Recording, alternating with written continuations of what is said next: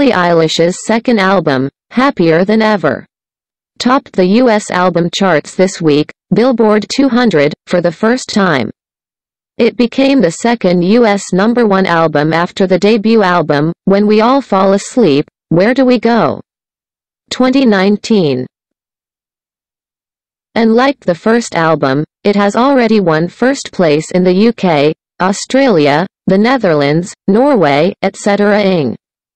Last week's top, The Kid Leroy's F***K Love, went down one rank to second.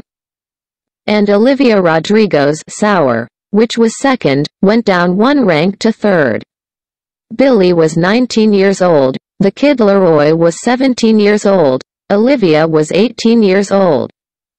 And this week the top 3 were dominated by teenage artists. There are 3 new top 10 albums this week, including Billie and Prince's 2010 full-length album, Welcome to America, 4th.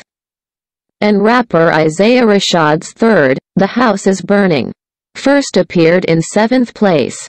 With Happier Than Ever, Billie Eilish earns her second No.1 album on Billboard 200 chart. Billie Eilish earns second #1 album on Billboard 200 chart with Happier Than Ever. Billie Eilish earns her second #1 album on the Billboard 200 chart.